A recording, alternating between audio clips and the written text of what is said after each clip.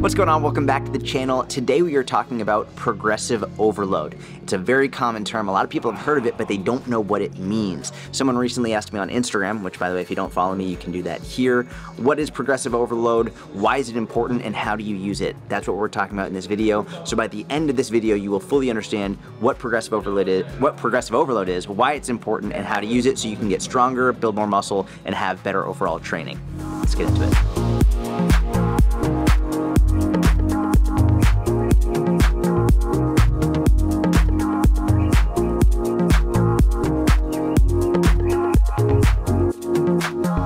All right, so what we're doing today is more self-defense.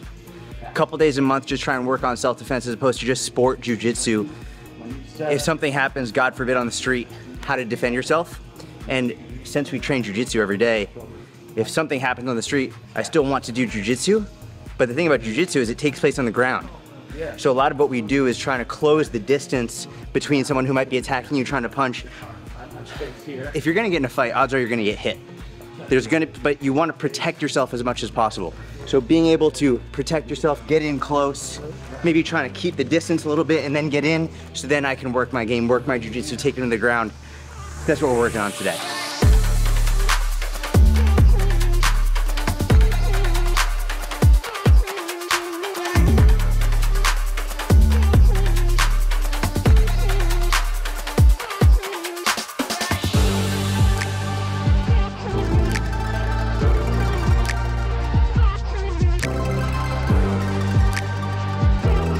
All right, training is done. A lot of self-defense, as you saw. If you have questions about jiu-jitsu, leave them in the comments. I would love to answer if you're thinking about trying or maybe putting your kids into it. I think that would be amazing. Anyway, I'm starving. I'm gonna go back to the apartment, get something to eat, and say hello to the wife and my baby.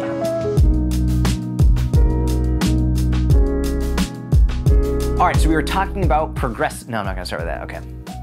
Actually, I should start with that. Okay, here we go. You start. This is your show. You start with whatever you want. We might just keep all of this in to introduce the video at the very beginning. All right, we're talking about progressive overload, all right? We're gonna keep all that in. And before we get into the science and the nerdy stuff, I just wanna talk about a story about a man named Milo. Milo of Croton, I believe I'm saying the city properly. The story goes like this. There was a very strong man. His name is Milo. He was an elite wrestler, amazing, amazing athlete, and super strong guy. And the way he got strong is by, first, he came down and he found a calf, right? Like a baby bull. And he picked the calf up and he walked with it. And he did this every single day. Every single day, he'd pick the calf up, put it on his back, and walk with it and get stronger and stronger. But what would happen is, as the calf grew and grew and grew, he did this for 4 years. So over the course of 4 years, every day he'd pick the calf up and walk, and then it went from a calf to a bigger calf, and then eventually over 4 years became a bull.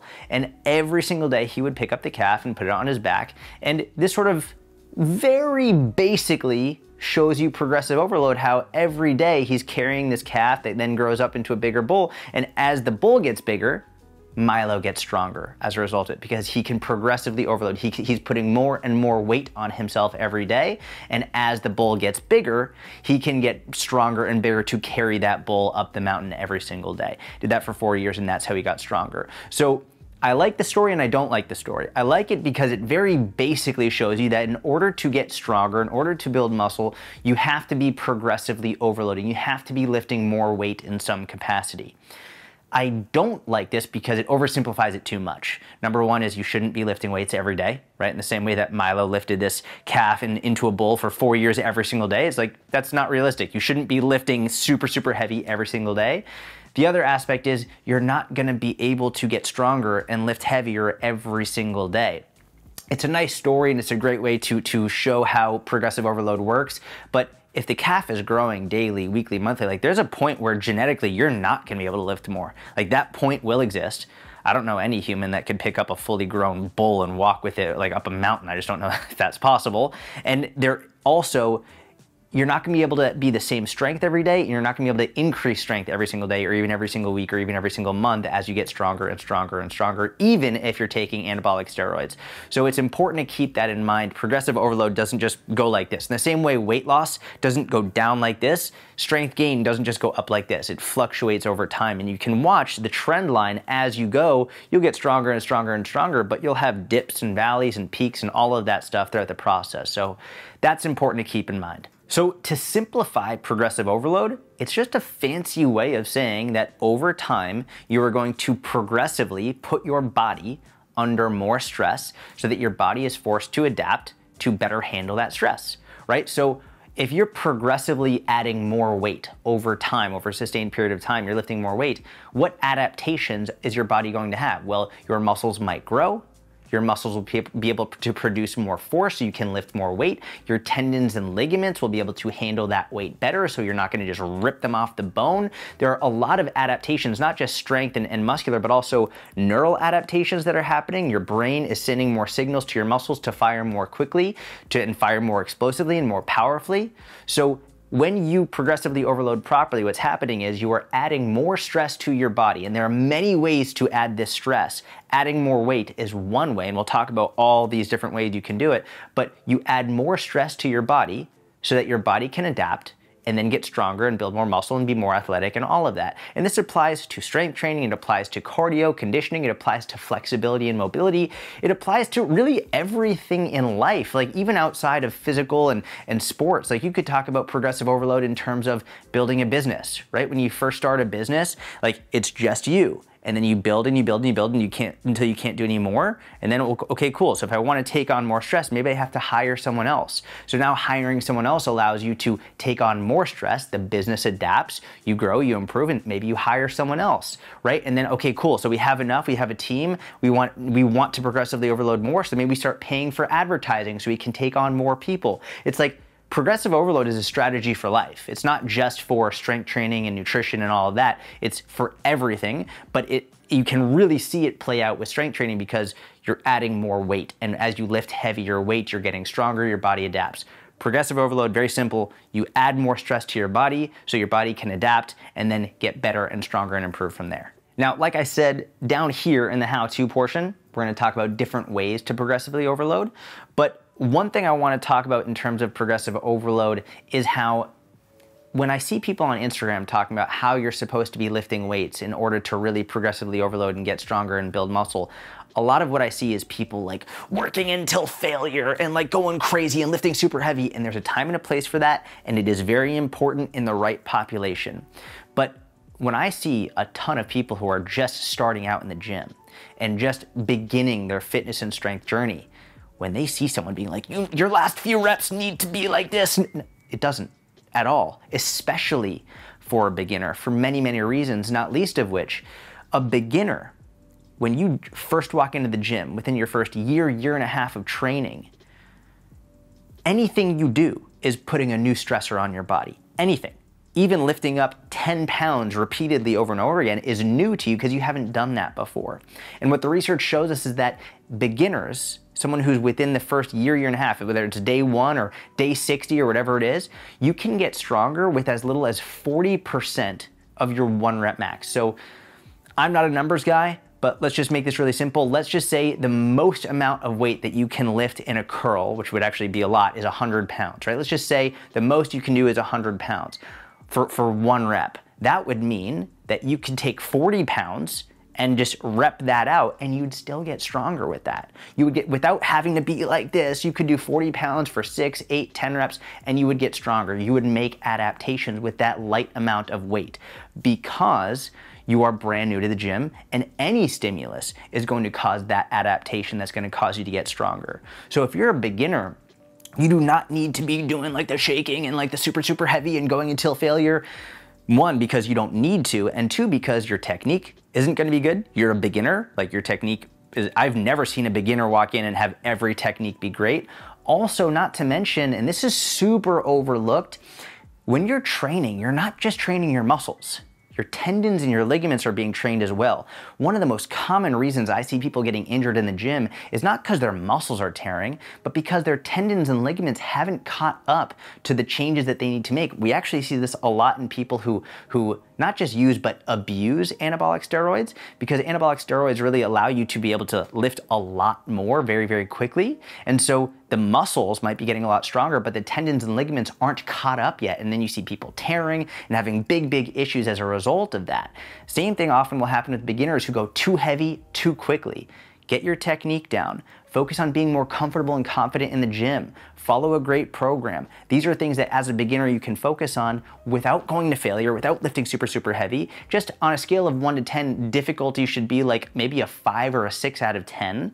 And then from there, as you progress to intermediate and advanced, then you can lift heavier weight. So as a beginner, starting off light, focusing on technique, you will progressively overload just from doing that. Once you get more to an intermediate to advanced level, yes, you need to lift heavier, and there has to be sets within your training, not every set and not even every day, but within your training, there will be sets that you need to really power through, that you really need to struggle with. On a percentage scale, usually at least 75 to 85% as you become more and more advanced. I would say that's anywhere after a year and a half to 2 years of really, really good, consistent strength training. 75 to 85% of your 1 rep max to be enough to really, really elicit more strength and muscle adaptations. Now, you don't need to do that every single set. You shouldn't do that every single set, and sometimes you won't even need to do it every single day, but that does have to be included within your training to make sure that you are progressively overloading and that your brain and then your muscles are getting the stimulus they need in order to adapt so they can get stronger and get bigger. So by this point, you should have a pretty good idea of what progressive overload is and why it's important. But how do you actually do it? That's what we're gonna talk about right here. And there is a fuck ton of ways that you can progressively overload, right? There's a lot. I'm gonna go through a bunch of the ways. The first one is very simply adding more weight. Okay, so let's say, I don't know, we're just gonna stick with the curl, right? We're gonna stick with the curl because it's a super easy one to understand. If you can curl 20 pounds for 10 repetitions, and then you can increase from 20 to 25 pounds, for 10 repetitions, you've just progressively overloaded. Now, what you could even do is, let's say you're doing 20 pounds for 10 reps, and then you drop the weight, and then you increase the weight to 25 pounds for 6 repetitions, that's still progressive overload. Even though the reps went down, the weight went up. There is still a change happening. You are lifting heavier weight. That is still progressive overload. As long as the weight is going up, you are progressively overloading. So it is important to make sure you're following a certain repetition scheme. We're gonna talk about that with the double progression model, but adding weight, just lifting heavier weight, is a form of progressive overload in and of itself. It is probably the most common and the one that most people talk about. There are many other ways to progressively overload as well that are equally as effective and you can often do on a more regular basis. So for example, instead of just increasing the weight, you could also increase the number of reps that you're doing with the same weight. So using the curl example, let's say instead of doing, let's say you're doing 20-pound curls for 10, well, you could do 20-pound curls for 11 or 20-pound curls for 12. That's progressively overloading. And a lot of people, especially newer people, I don't think they really believe me when they hear like, so just one more rep means that like you're progressively overloading? Yes, one more rep means you are progressively overloading. So if I'm stuck at doing 20 for 10, 20-pound curls for 10 reps, and then one day I eke out that 11th rep, I'm getting stronger. I put a significant amount of stress more on my body, more on the working muscles, that is going to cause my body to adapt, that will allow me to get stronger. So, you know, with actually that in mind, before we go over the rest of the how to progressively overload, I wanna jump ahead to double progression, because increasing weight and increasing reps are two of the best ways to do it and two of the easiest ways to do it from a tracking perspective. So I wanna walk you through what the double progression model is and then go back to other ways to progressively overload. So double progression is very simple. We're gonna stick with the curl example here. Let's say I tell you to do 3 sets of 8 to 10 curls, okay? I'm giving you a rep range, 8 to 10 reps. I'm deliberately not saying just do 8 or just do 10, I'm saying 8 to 10. With this model, you start on the lower end of the rep range, okay? So let's say you're doing 3 sets of dumbbell curls of 8 reps with 20 pounds, okay? So cool. Week 1, you do 8 reps of 20 pounds. Week 2, you try and do 20 pounds again, stay the same weight, but instead of doing 8 reps, you go to 9 reps. Week 3, stick with 20 pounds. Instead of doing 9 reps, you try to go to 10 reps. Well, now you've reached the higher end range of the repetition range. So now you go from that 10 reps, you go back down to 8, but you increase the weight. So instead of doing it with 20 pounds again, now you try and increase to 25 pounds. So you do 3 sets of 8 with 25.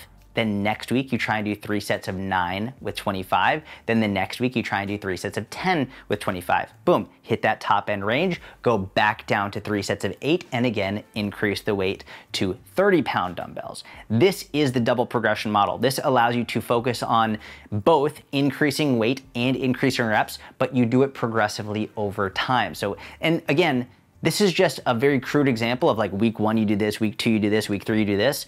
With a beginner, that's how it's gonna work. And even in some movements with intermediates, once you get to an advanced level of strength, adding 1 rep every single week is not going to happen.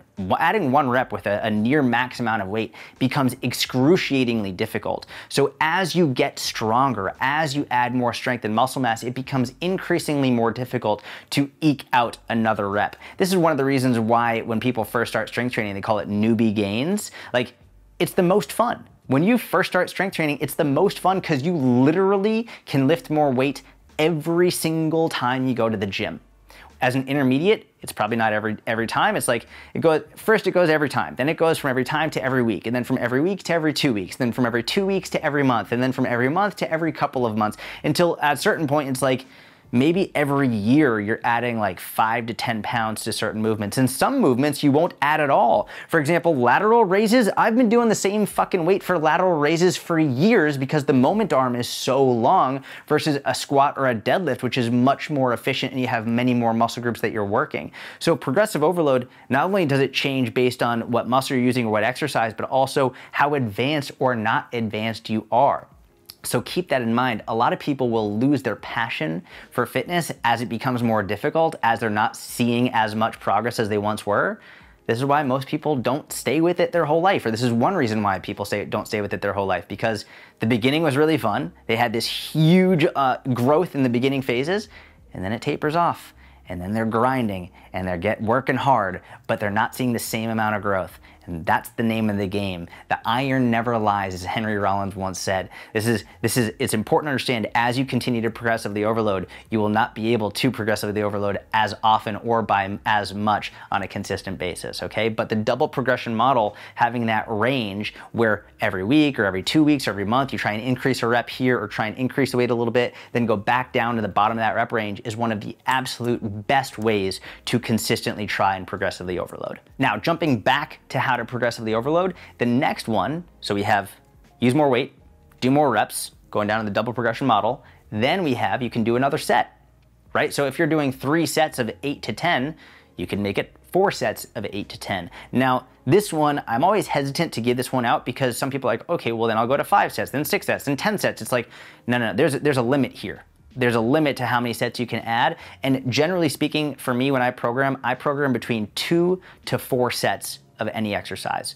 2 on the low end, 4 on the high end. I never go above 4. And I shouldn't say never, I rarely go above 4. And if I am going above 4, it's usually with a very light weight to work on speed and explosive power, which is a topic for a separate video. If you want me to talk about that in another video, leave a comment, let me know, which actually reminds me, if you are liking this video, give it a thumbs up, subscribe to the channel if you don't already. But if I'm doing more than 4 sets, it's usually a very lightweight with a specific focus on speed and power and explosive development.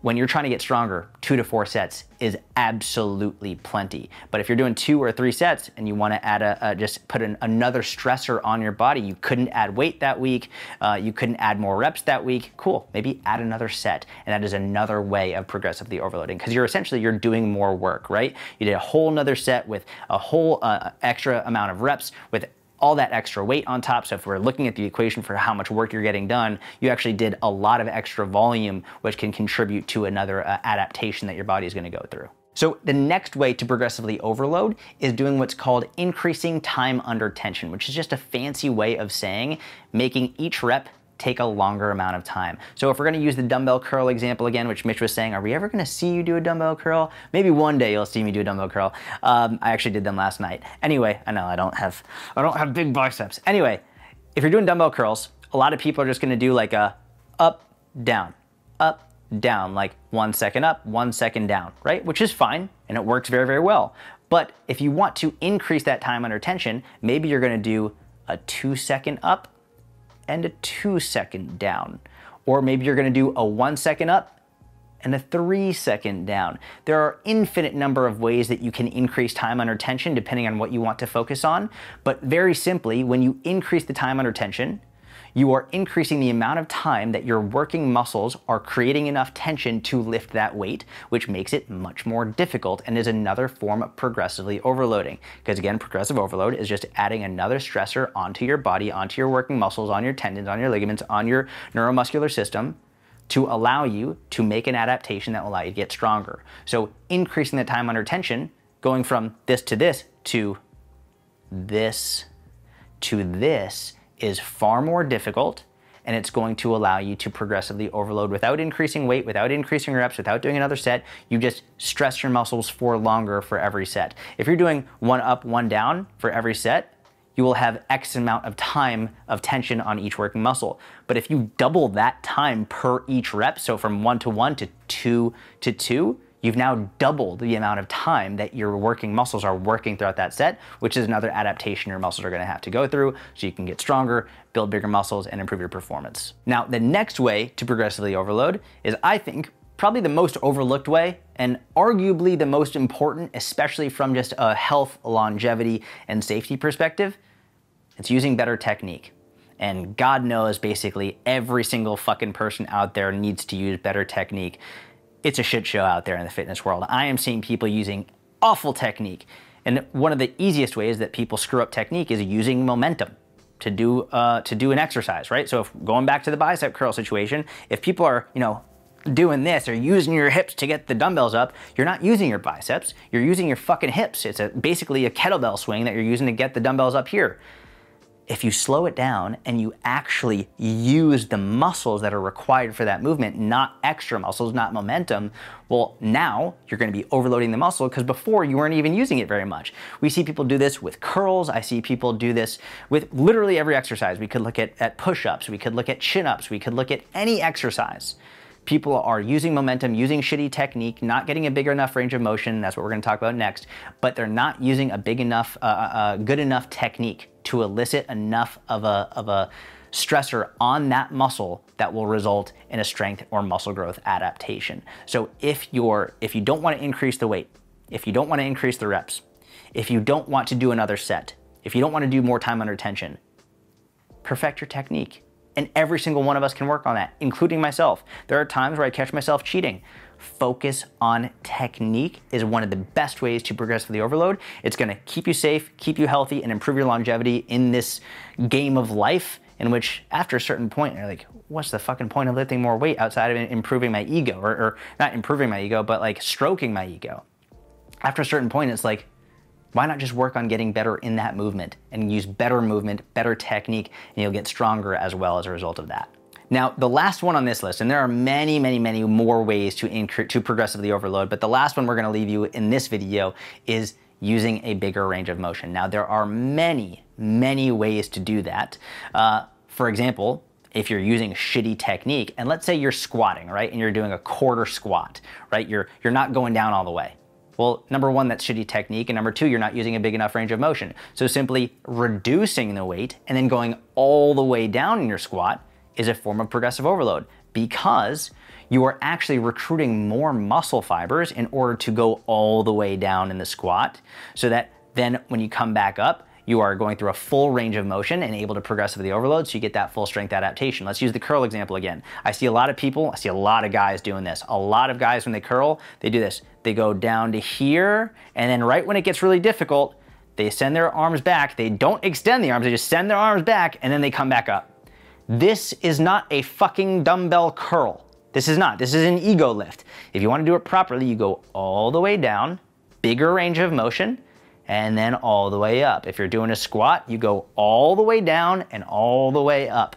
So yes, this goes into the previous one in terms of using better technique, but also in terms of using a bigger range of motion. It's super, super important to actually recruit as many muscle fibers and motor units as possible.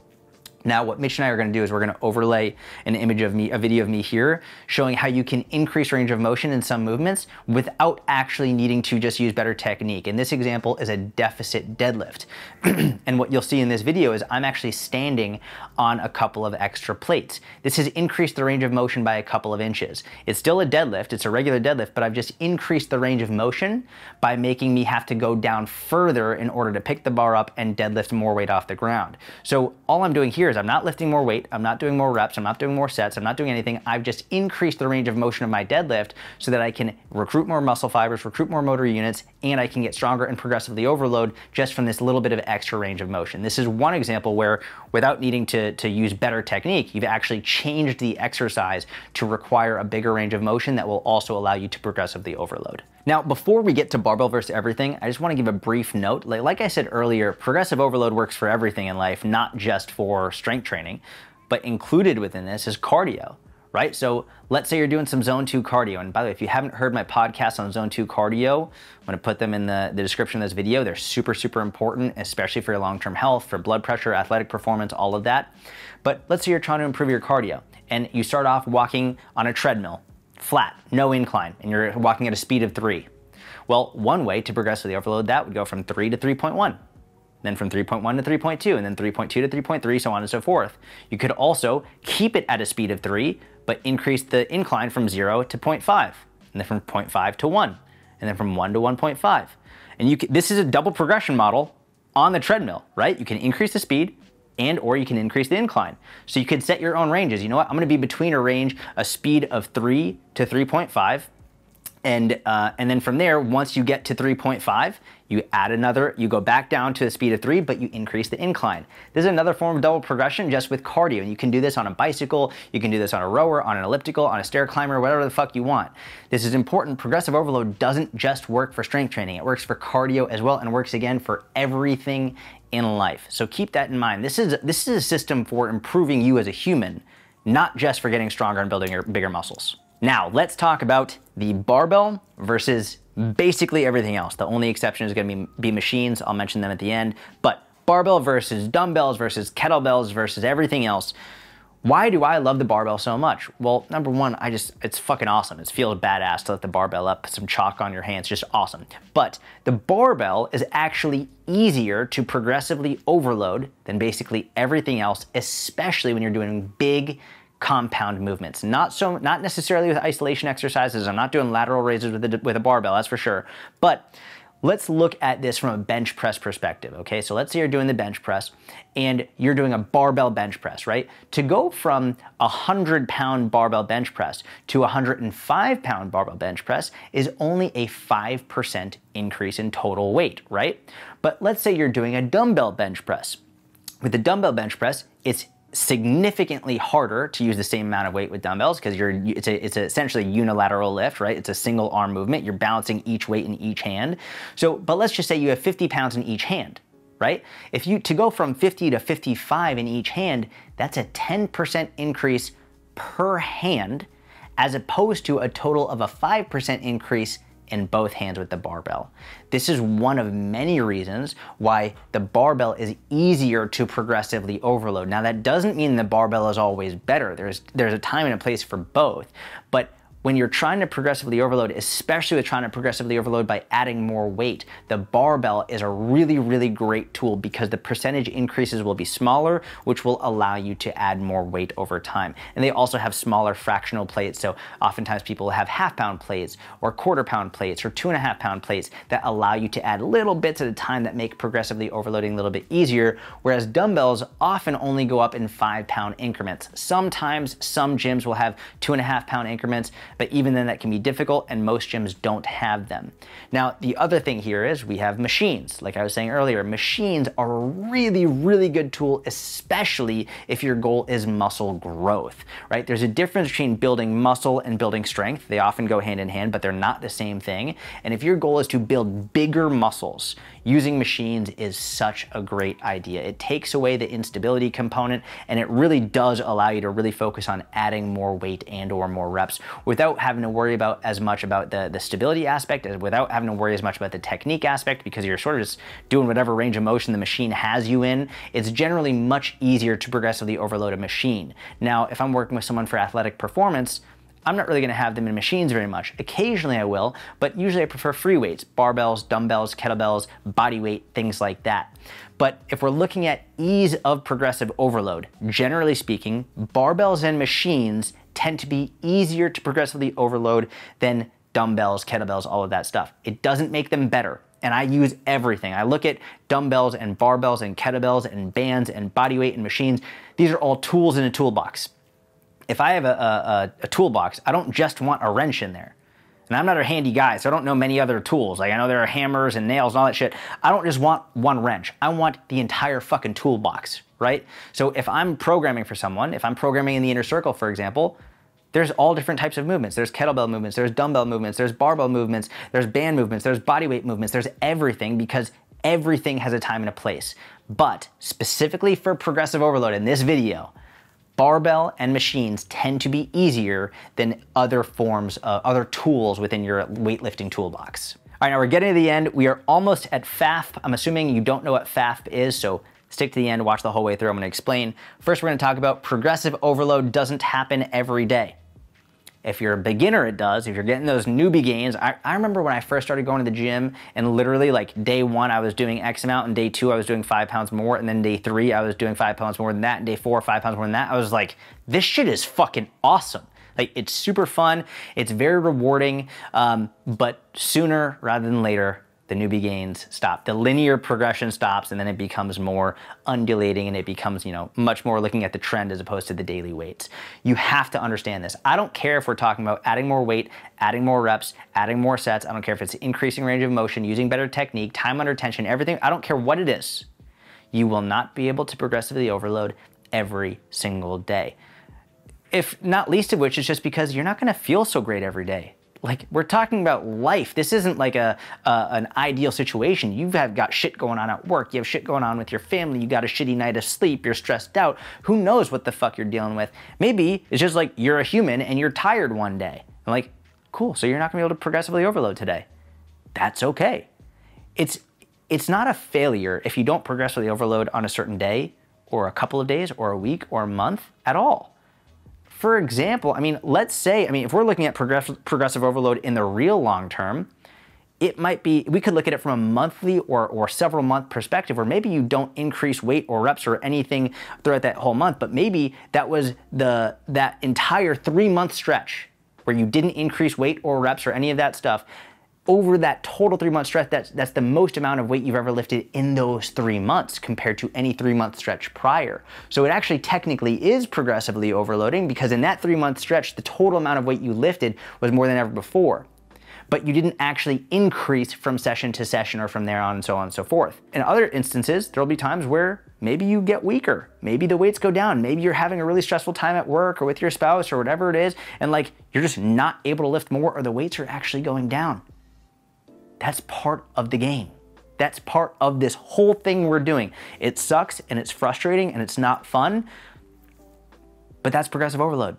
That's how life works. Sometimes you're not gonna be able to do it, and that's okay.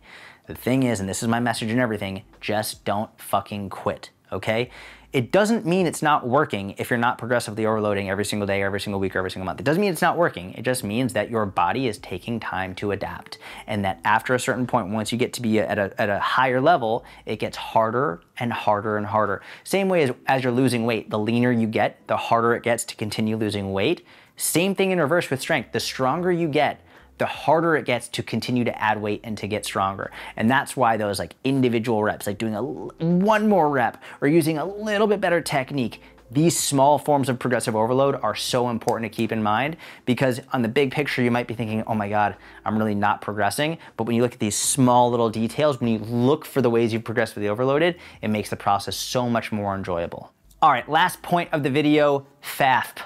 FAFP, it's a little bit hard to say that 5 times fast, FAFP, very difficult. It's the most fucking important. It is the most important of all of this, all right? And I'm not exaggerating.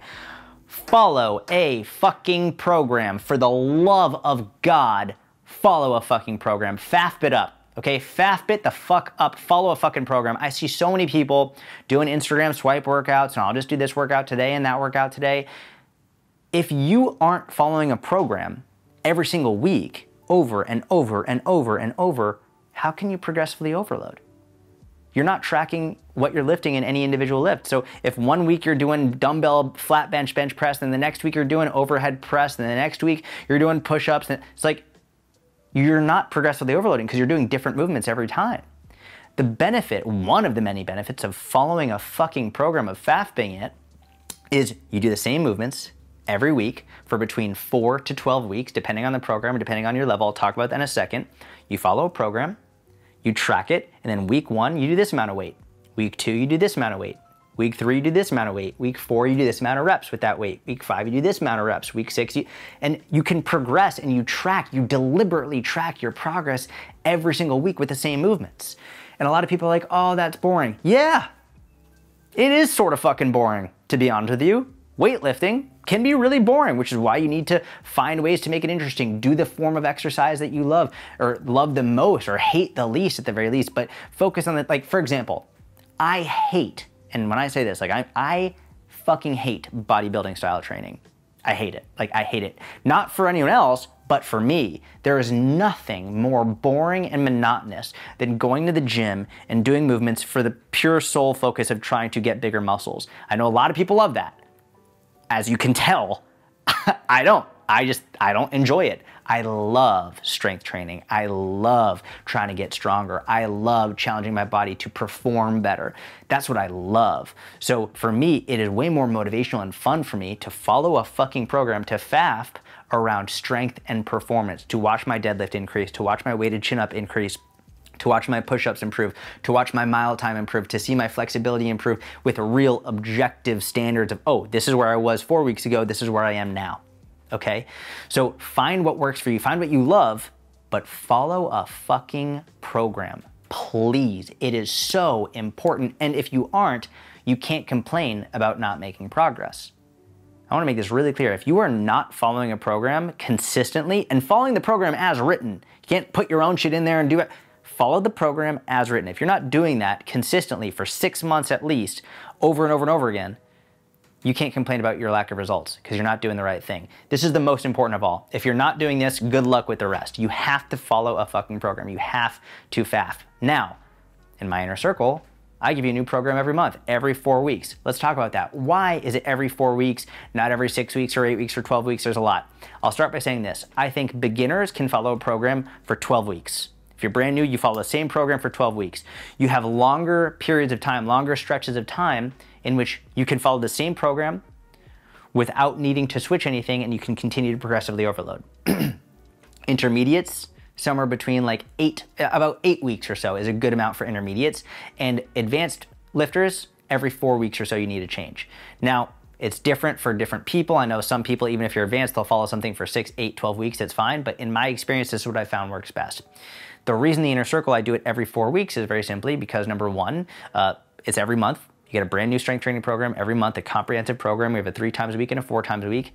Also, I very much understand that after about 4 weeks, people get really tired of doing the same thing. So I want to give them a new program because I want them to stay consistent. And we've really focused on progressively overloading every 4 weeks. So week 1 is usually a light week. Week 2 is a little bit heavier. Week 3 is a little bit heavier. Week 4 is super heavy. And then new program on week 5, start over week 1, light, heavy, heavier, heaviest, go back to the beginning. Now, the beginner program in the Inner Circle, the Unicorn Strong Challenge, is a 12-week program for the brand new beginners. It's a 12-week program split into 3 separate 4-week phases. But generally speaking, you need to follow a program at least 4 to 12 weeks long. You need a FAFP for at least 4 to 12 weeks long before you switch to a new program. In the inner circle, I have everything for you. Every exercise there is linked to an exercise video tutorial, and not just a GIF or a GIF or whatever the fuck you call it. It is an in-depth explanation video so you know exactly what to do. You can post your own videos in the Facebook group if you want technique corrections or insight on what you're doing. It gives you everything you need every single month. If you want to sign up for that and follow that fucking program, link is in the description of this video. We would love to have you. And as always, I also pick 3 people every single video who comment on this video. Every single time I publish a video, I go through the comments, pick 3 people who left a comment to win a free month in the inner circle. So actually, that's what I think we're going to do right now. After this section, we're going to go into the other room, go into the gym, pick 3 winners from the previous video. If you want to be entered to win in the subsequent video, leave a comment, a relevant comment to this video, and I will pick 3 of you to win a free month in the inner circle so you can follow that fucking program. Or if you don't want to wait to see if you won that free month, join. Link is in the description of this video. You can start right now with the newest edition every single month, a brand new program.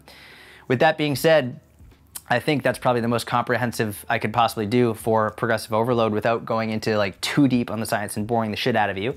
I hope you enjoyed this part of the video. If you did, please give it a thumbs up, subscribe if you don't already, and let's go into the other room. All right, so the 3 inner circle winners are, and I apologize if I mispronounce your name, Ariana Barajas, Mandy Jane, and Karen Alfke. I definitely fucked that up, but Ariana Barajas, Mandy Jane, Karen Alfke, you all win a free month in the inner circle. Email me, jordan@scientfitness.com, and we'll set you up. All right, let's answer some Instagram questions. All right, so this first question is from Rain's Nutrition, and this is actually very relevant to what we're talking about right now. Rain's question is, I'm weight training 4 times per week and using progressive overload. Is it bad that I no longer feel DOMS? It's a really good question. DOMS, if you don't know, it stands for delayed onset muscle soreness, which is just a very fancy way of talking about muscle soreness, right? It's the muscle soreness you feel after strength training. You don't feel it usually within the first couple of hours. It usually takes between like 48 to 72 hours is the range it will last in. Oftentimes like 48 hours after strength training is like the worst. But what Rains was saying is that they're training 4 times a week using progressive overload, just like we discussed earlier, and they're no longer feeling sore. And they want to know, is that bad? What's going on? First, I'll say, number 1, it's not bad.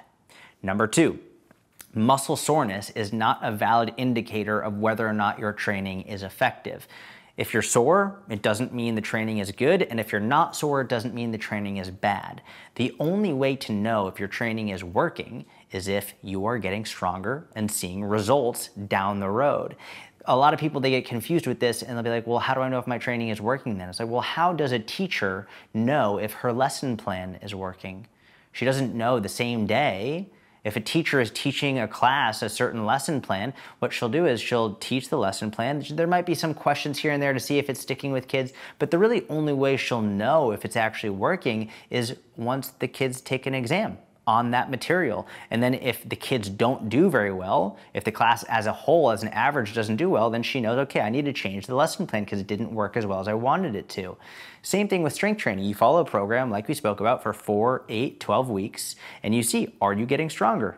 Is your mobility improving? Is your cardio improving? Are you able to run faster? Are you able to get deeper into your splits? Are you able to do more push-ups? Looking at this objective data to see, is this working or not? Soreness is not relevant in that discussion. Now, what I will say is this. If you are never sore ever, then you're probably not pushing yourself hard enough in your training. And that is something to consider. If you're never sore ever, then odds are you're not training as hard as you need to in order to elicit changes, because the reality is it doesn't take that much strength or that much pushing it to get sore. So if you're never sore, you're probably not pushing yourself hard enough, which will then will lead to not making the results you want. On the other hand, if you're chronically sore and sore to like always nonstop sore, you're going too hard, right? So soreness can be a tool to measure, like, am I never going hard enough? Am I always going too hard? It's a tool to measure in that perspective, but it has nothing to do with the effectiveness of your program and whether or not it's working. Now, another thing to consider about soreness is when you start a new program, like day one, new program, or let's say you're doing a 4-time-a-week program, it's the first week, that first week is gonna be the worst. And what I mean, the worst in terms of soreness. When you start a new program, you're doing new exercises, you're challenging your muscles in new ways, it's going to cause severe soreness relative to on week 2 and week 3 and week 4 and so on and so forth. So if you've been doing the same program, which is great for 3, 4, 5, 6 weeks, you will not be nearly as sore on week 6 as you were on week 1, and that's okay. As long as you're still using progressive overload, you're still gonna get stronger and see results regardless of the soreness. Once you start a new program, you're gonna get sore again as long as you're pushing yourself hard enough. So don't use soreness as the metric to go by. It is it is common, it's not bad, it's not good, it's sometimes what happens after lifting. Use your actual progress in terms of strength, in terms of mobility, in terms of cardio, in terms of physical objective improvements in the gym. Use that to determine whether or not things are effective or if you need to make a change. Soreness is not that marker that is gonna tell you whether or not it's working.